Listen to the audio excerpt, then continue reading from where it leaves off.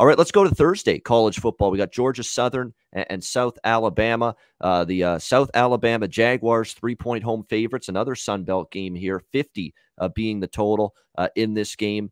South Alabama, of course, I like the hire of Kane Womack, who's their head coach this year, was the Indiana defensive coordinator before that. And you see this team, up and down kind of throughout the course of the year with the results to this point. They beat up Southern Miss in their opener. They beat Bowling Green, didn't cover, struggled to get past Alcorn State. They lose to the Ragin' Cajuns 20-18, but again, cover the number as 12-point dogs. We just mentioned that, and they outgained ULL by 104 yards in that game, so they probably deserved a better fate. And then this past week, Saturday against Texas State, a very wild football game, and Texas State gets the victory 33-31. Very disappointing result for South Alabama in that game. It was really a fourth quarter comeback, 2 touchdown drives in the fourth quarter for Texas State to tie the game, force overtime. If you had South Alabama, frustrating loss, and now they'll be looking to bounce back here playing at home.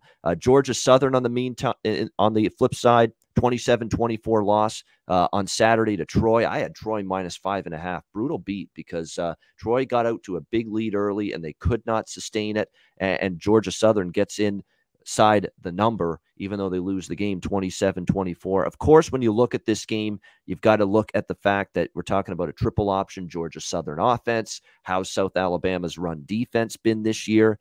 Very good.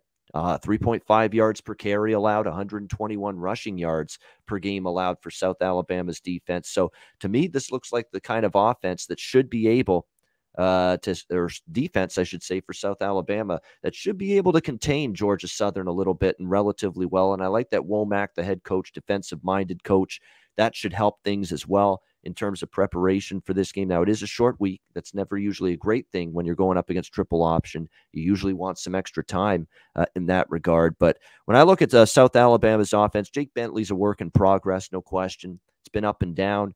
They've struggled at times to run the ball, but Georgia Southern's run defense has been a little shaky. And, more than anything, Jake Bentley, when he's stepping down in class, you got to think he can make some plays here because this Georgia Southern pass defense, Conor, it's given up 337 yards per game through the air. You got to think Jake Bentley, yeah, I know South Carolina, Utah, he's been around the block and he's been bounced around. He's been mediocre. This is a bottom feeder secondary in the Sun Belt Conference. If he can't put together some nice throws, stretch the field a little bit through the air against this type of pass defense in Georgia Southern, which is struggling, when is he going to do it? So to me, I think the matchup here dictates a little to South Alabama. -3. I think if it stands pat, I'll have a small bet here on the Jaguars. That's -3. But just a small bet. And if it drops below -3, it might be bigger for me. But at this number, I still lean South Alabama. What do you think here, Conor?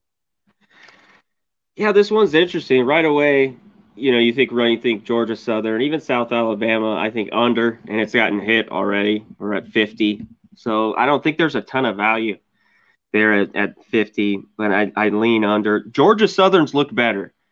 This was a team, barely beat Gardner-Webb. They were good last year, pretty good. Georgia Southern took them a few times. They covered some numbers. And this year they got their ass whipped by FAU. They've looked better.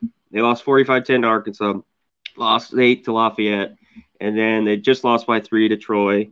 And they beat up Arkansas State. I think they're getting better. And I think their run game is getting better. South Alabama should be able to stop it.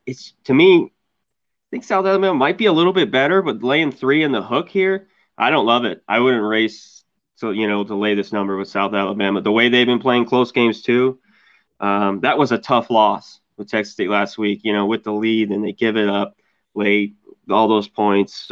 So difficult one for me. I like Georgia Southern the last few weeks, how they've been playing. I'm probably not going to get to the window with this, but I take the 3 in a hook and, of course, lean under, but I think it's getting down here.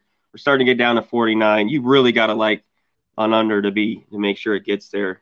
So I lean under and lean with the points here.